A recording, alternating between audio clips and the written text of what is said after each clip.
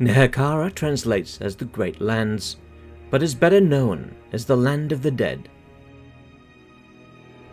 The lands were once fertile, but were destroyed by the magics of Nagash and centuries of war.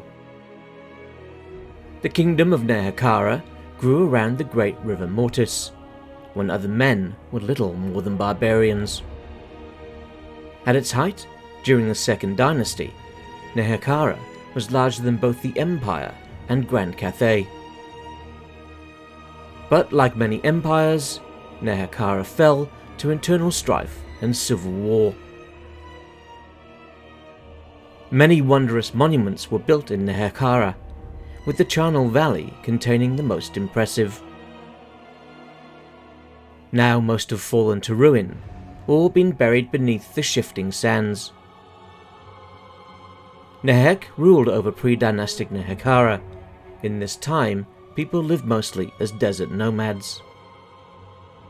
The earliest cities were built during the First Dynasty, where many different kings ruled over them. The first king to unite them all was the ruler of Khemri, Setra the Imperishable, King of Kings. During his reign he founded the mortuary cult. Its priests were tasked with learning the secrets of eternal life. The Third Dynasty saw the rise of Nagash. He used the necromantic arts to raise an army of undead. It took an alliance of city-states to defeat him, but they began to war with one another soon after. Nagash built the Black Pyramid to channel the winds of power. Its imposing form dominates the landscape to this day. The 9 books of Nagash contain all his knowledge. Many have searched for them, but they remain lost to time. The 6th Dynasty saw Nagash rise once more. The war that followed caused the downfall of Nehekhara.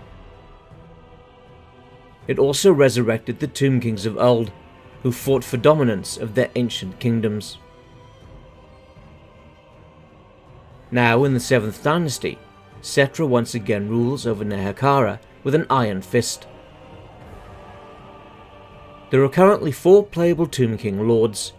These are available in the Rise of the Tomb Kings DLC.